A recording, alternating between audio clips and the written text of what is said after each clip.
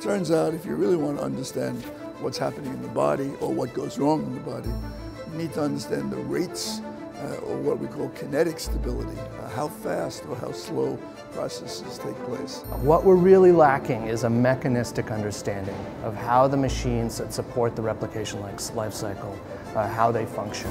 And that's where biophysics really comes into play. You can imagine that a cell might be stretched, or there's physical inputs coming from the matrix that they're attached to, or there might be shear sensing or flow. So what we're interested in is, can we apply these different mechanical inputs and see whether different mechanically activated channels respond to one over the other? What makes this such an exciting place to be?